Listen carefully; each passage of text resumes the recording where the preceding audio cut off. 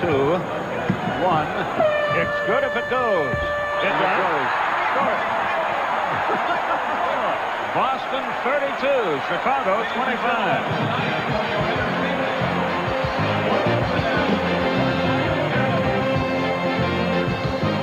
Brown knew it.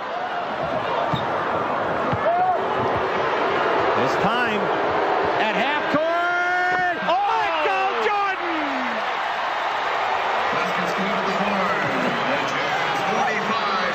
beats the buzzer from half court. Right into the center circle, and he kind of like regroups so that he can get the thrust of the, look at that. On the money. Brown eluding Pippen, finding Klein.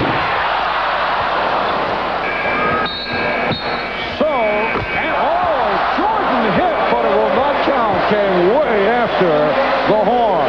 The first quarter, the Bulls inbounding time had run out, and Michael Jordan with that one-hander going clean through from just beyond half court. Looks.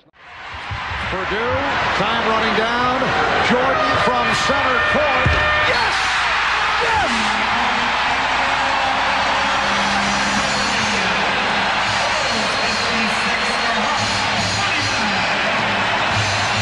Just what you don't want to have happen.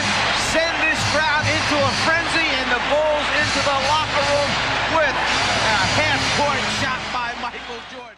All right, here's Jordan. Across the midcourt line.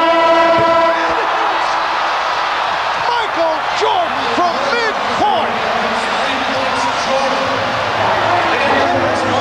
Oh, the Bulls enjoying that one. That was beyond area code range for three for Jordan.